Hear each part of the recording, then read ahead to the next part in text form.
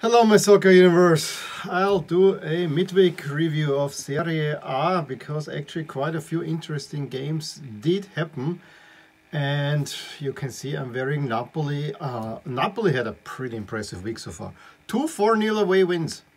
That's pretty good, and of course it begs the question, can Napoli challenge for a title, or are Napoli even the favorites? Which I will maybe try to answer towards the end, because other teams up there also won, and we had a teeny tiny club from Turin getting their first win of the season. So kind of all interesting stuff.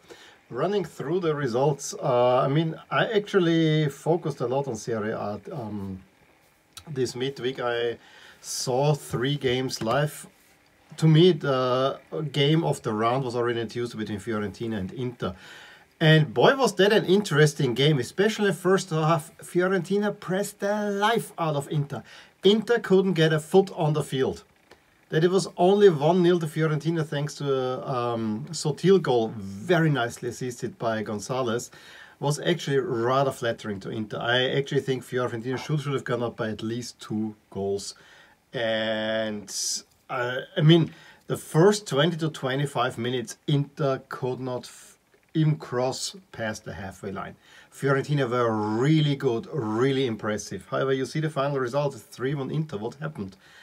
Well, what happened is that while Fiorentina tried to press more in the second half, very quickly Inter found a way in the second half to get 2 goals very quickly and use the frailties in the defense with pinpoint passing and just being clinically in many ways. Barella sets up Darmian in the 52nd, and then Edin Dzeko heads one home after Çalhanoğlu assists, and it's 2-1 Inter at a point where you really think, nah, this should not happen. This is absolutely not fair, but that's how it goes. Inter just found a little key, found a little hole, was riding with luck in the first half, but suddenly they had broken down Fiorentina, and then very late after Gonzalez, he is pulled. The foul is not given. He complains to the ref. He gets a yellow card, and he doesn't shut up and get sentenced immediately. I know referee have a little bit more understanding whatsoever. However, this is all on the player. This is all on the player. You have to contain yourself. I know you feel hard done by. I can totally understand it. It was the wrong call. You gotta shut yourself up there. You have to have yourself under control. He's sent off and he will miss. And then Fiorentina really did not have much anymore. I think they got really tired then. They could not keep up the press. And yeah, Perisic even makes it 3-1. Weird game. Absolutely weird game. My takeaway from that is that I think Inter, despite losing Hakimi and Lukaku, I think Inter will be in the title contention for sure. And Fiorentina is a really good team that should make it to Europe, in my understanding. Spezia Juve. I'm not sure if Juve should make it to Europe. Yes, Juve should make it to Europe. And I have been really biting my tongue the whole time, ever since they lost to Napoli. The Empoli loss, yeah, can happen. Juve has this in them. At my tongue. I don't want to declare Juve dead. The squad is talented.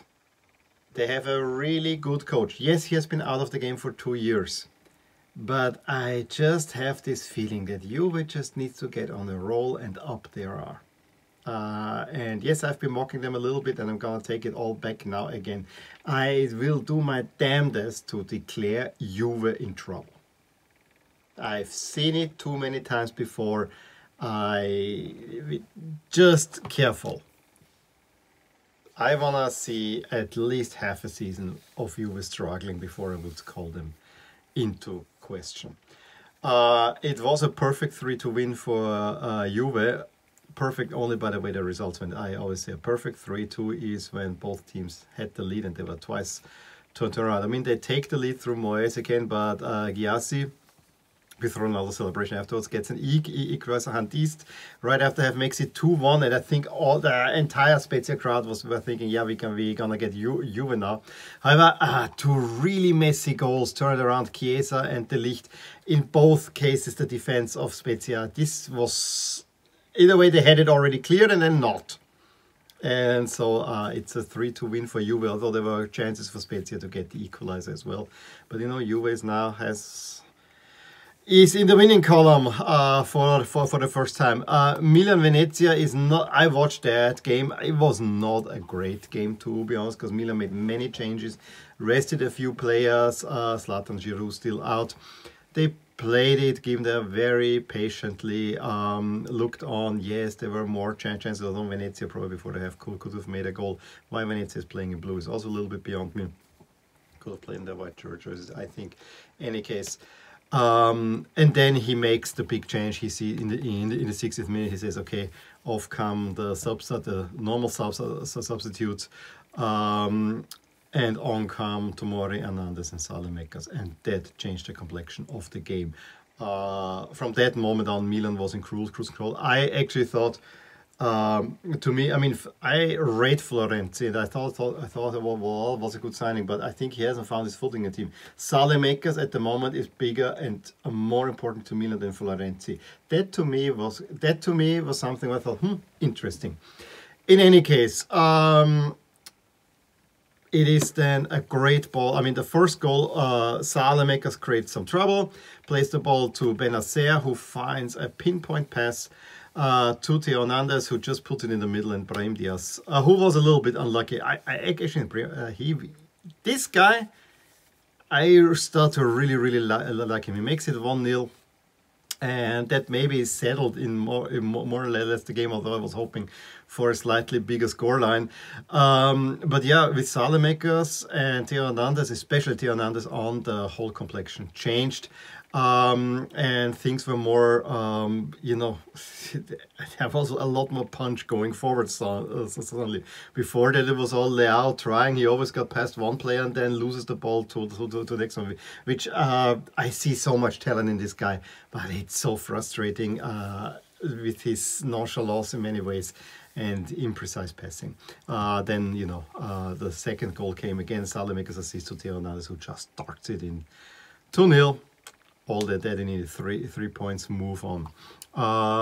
Did not see it, but I mean, Napoli 4-0 at Sampdoria. They've won already 4-0 in midweek at Udine, and now against Napoli, and doing so in a quite impressive fashion. Osimhen, 2 goals in the 10th and in the 50th. The goal by Fabian Ruiz, I thought was really interesting. It was more like a golfing putt where he very calculated putting it in the corner. It was a really great shot. And then Zielinski adds in the 59th, the 4th.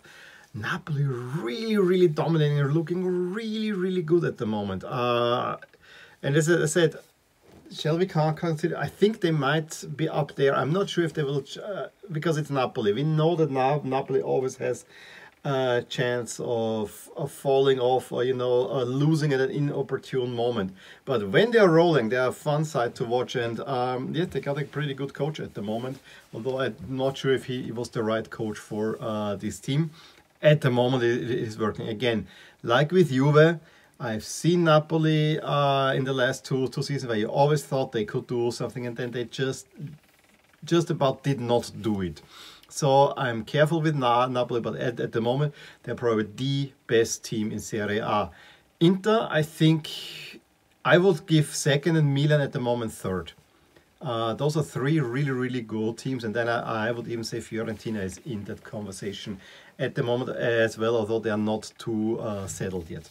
Lazio gets a draw thanks to a last-minute penalty through Immobile. And Roma, I saw that game. Oh, yeah.